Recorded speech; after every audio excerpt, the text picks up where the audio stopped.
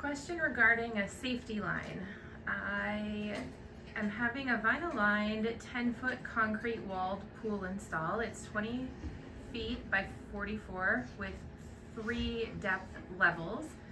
It goes from 3 feet to 4.5 and then an 8-foot bowl. So the homeowner's thinking they need 2 safety lines where the depths change.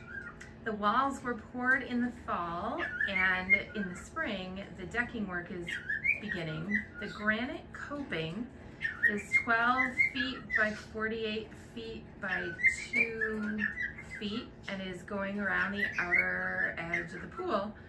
So the homeowner sees a problem with the installation of the safety rope anchors. So rather than drilling into the top of the granite or the 2-foot face to secure the rope connectors, is there another product available that you can think of that would be a good add-on for the safety rope?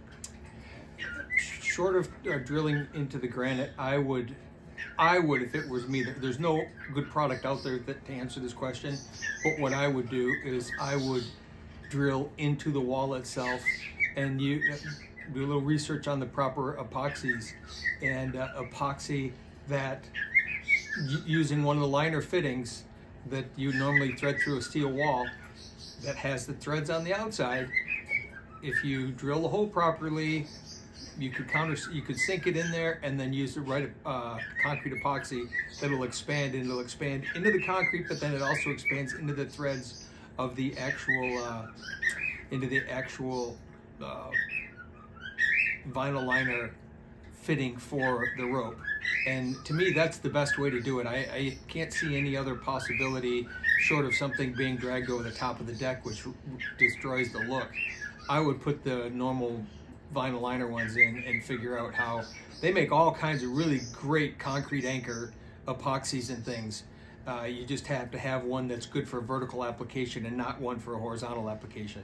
So if you do that, follow their instructions and clean the hole properly, get it to the right depth, clean it properly, make sure that it's infused fully dry and filled with the epoxy, and then push your fitting in. Although I will also recommend that while you're pushing that fitting in, make sure that you leave the rope anchor in as well. Otherwise you'll just push epoxy right up through the middle and you won't be able to thread your rope anchor down later. So hopefully that helps.